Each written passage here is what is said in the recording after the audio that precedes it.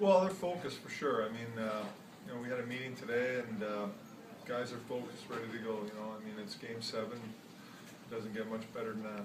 Do you try to keep it as normal as possible, when you play in a game like this? Yes, we talked about that today. I mean, I think you got to obviously control your emotion, but again, we want to have lots of energy. We want to have good energy. We want to play aggressive, and it's important to get skating right away in a game like this.